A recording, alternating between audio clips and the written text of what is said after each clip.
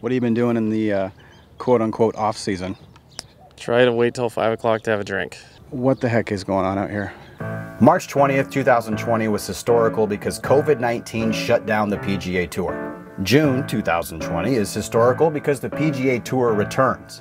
But golf never left. Smaller, mini-tour events like those on the Outlaw Tour, Cactus Tour, and the Scottsdale Open have found new names for themselves inside the COVID-19 pandemic. With hungry gambling degenerates needing something to play and PGA Tour players needing a place to play, the market always finds a way to deliver. It's not often you can sneak out to Arizona's Talking Stick golf course in May and see the likes of Joel Dahmen, Colt Knost, Lashley. Streels, fancy seeing you out here at Talking Stick in May. Right. What are you doing out here? Well, obviously with our quarantine, our change of spring plans. What quarantine? Yep. Yep.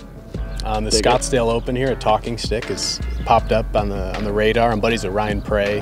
He used to run the Gateway Tour back 16, 17 years ago. I used to play on that. We started this event 4 years ago to just help some aspiring players who were looking, to try and make their way onto the PGA Tour, and we're paying out a guaranteed purse of $130,000, $20,000 going to first place. This year, I got a call from Streelman, and then Kirk Triplett called me, and then Joel Dahmen called me, and they're like, hey, we're starting up in about a month, and it's a couple weeks after the Scottsdale Open. Are you allowing tour guys to play? And I said, well, absolutely. I go, the other players that are playing in the tournament, are aspiring PGA Tour professionals. So, they're getting a great opportunity to be able to play against some of the best in the world. So is this kind of about getting some competition under your belt? It is. I look at it like if this preparation saves me one shot at Colonial, like maybe the first tee shot where I'm a little nervous and hit a bad one, where now I step up and pipe one, cool is that could all be worth it. Having this tournament, so it's something you come out and play in, get some competitive rounds in, and rather than practicing or just going out and hitting balls around. It's been nice to come out and play. Well, I guess if anything, this is a little practice for playing golf with no fans. Yeah, I mean, yeah, this is pretty much what our first 4 events will be like. Ironically, even though fans weren't allowed to attend this year's event, it had more eyeballs than ever before. With a lack of sports to wager on around the world, Vegas opened lines on the Scottsdale Open. A lot of buddies were calling me this week wondering, who I thought my favorites were. So I kind of stayed hush-hush on that. I didn't know if I could get in any trouble or anything. What's it been like kind of being the guy walking around here with the big...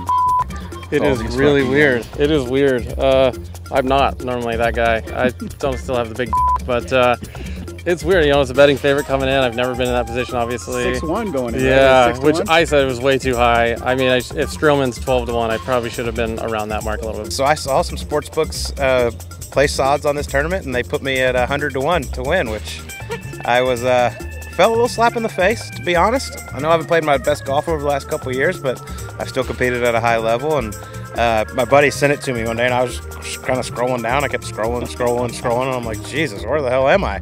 And then I get there at 100-1. I just laughed. I'm like, if you guys don't bet this, y'all are crazy. Yeah, I mean, I might not win, but at 100-1, I think it's worth the risk. There's value there. Big value. You have any degenerate buddies back home putting some money on you this week?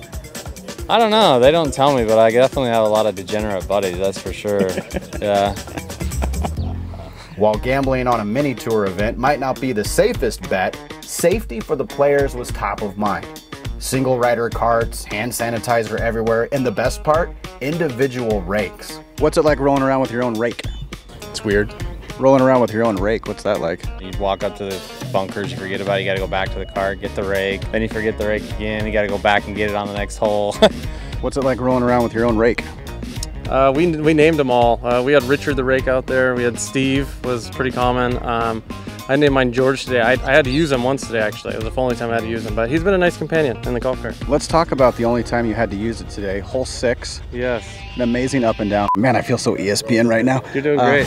Hole 6. Yeah, I actually hit. It's one of the harder par 3s out here, but the greens are firm, so you have to play the front edge. But I hit a great shot, and I looked up, and it was going at the bunker, so I must have aimed wrong there. But it was a slippery up and down. I had a good shot to about 8 feet, and then made the putt. So that was a big save because I was playing well. I didn't want to make a bogey in the middle of the round to kind of ruin things coming in. Well, you can see hole 6 from right here by the clubhouse at Talking Stick, and me and my other 2 guys on crew were sweating that up and down because, sir, We did bet on you today, but we don't know because they're not doing live score, but every 9 holes. Right. So tell us right now, did we win? We took you to beat your 2 playing partners in today's round. What'd you shoot? What'd they shoot? I had a 63 today. Nate struggled to a 71, and Nick Mason shot 67 or 68. So I nipped him by 4 or 5 at least. That's a W for the Breaking Park crew. That is a W, and it's probably worth a beer, isn't it? Yeah, that's worth a beer. I like that. A beer. Thanks for giving us some golf action here in the middle of this pandemic. Thanks for giving us the time for the interview, and Absolutely. kick ass the rest of the season, Yeah, right? yeah, thank you. Appreciate it, guys. All right, buddy.